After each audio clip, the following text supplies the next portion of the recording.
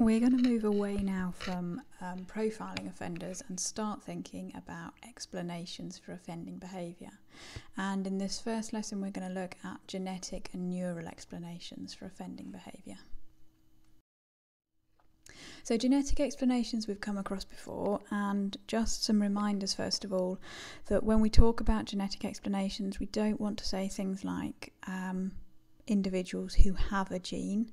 Remember, genes come in different forms, so we're talking about individuals having a particular allele of a gene or of activity within a particular gene.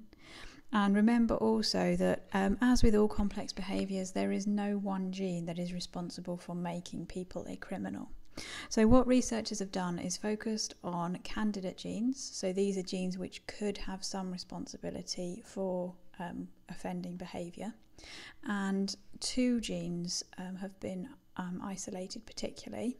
The first one is the MAOA gene, which codes for an enzyme called monoamine oxidase, and it's been found that low levels of MAOA are associated with criminal behaviour. The second gene which has been identified as a possible candidate is CDH13, so low activity from this gene has also been found in offenders. Looking at neural explanations, and we'll start with brain areas. So one possible explanation is linked to antisocial personality disorder, or APD, and this is associated with two areas of the brain, the prefrontal cortex and the amygdala. Now, the prefrontal cortex is generally responsible for things like moral behaviour, and it's been found that in people with APD, which is quite an aggressive and antisocial disorder, they tend to have less grey matter in this prefrontal cortex. Now, less grey matter would suggest that less moral behaviour is going to be displayed and therefore more criminal behaviour. Now, the amygdala is also associated with APD. The amygdala is a small part of the brain, sort of buried right in the middle, and it's associated with quite basic instincts like emotion recognition and particularly the recognition of fear.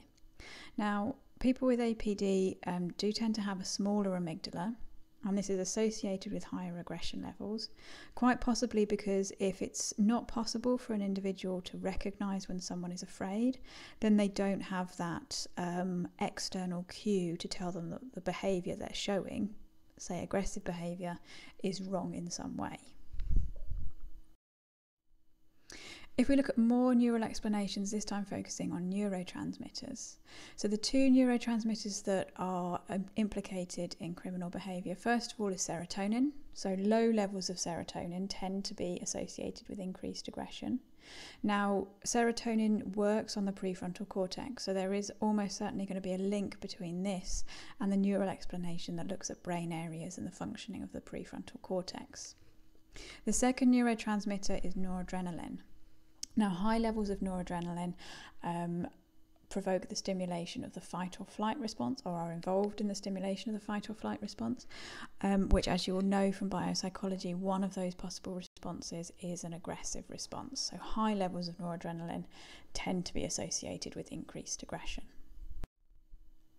So you can read more about these explanations in your pre-reading, and it will go into it in a bit more detail.